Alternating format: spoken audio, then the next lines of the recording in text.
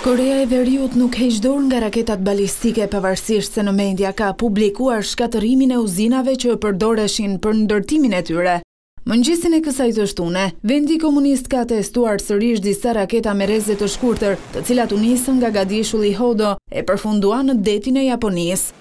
Ky është provokimi i parë i vendit komunist që pas testimit të raketës balistike ndërkontinentale në vitin 2017 që nxiti reagimin e ashpër të SBA-s dhe të gjitha vendeve të tjera në botë.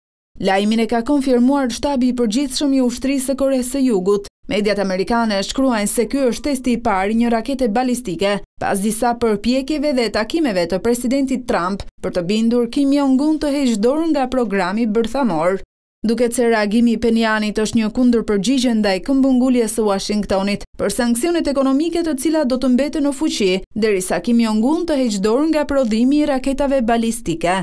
Nga ana tjetër, dy takimet e Trump me Kim Jong-un nuk kanë dhënë asnjë rezultat për arritjen e një marrëveshjeje për denuklearizimin e gadishullit korean. Administrata e presidentit amerikan sugjeroi mundësinë e një samiti të tretë, por Koreja e Veriut ka vendosur kushtin për largimin e sekretarit amerikan të shtetit Mike Pompeo nga negociatat.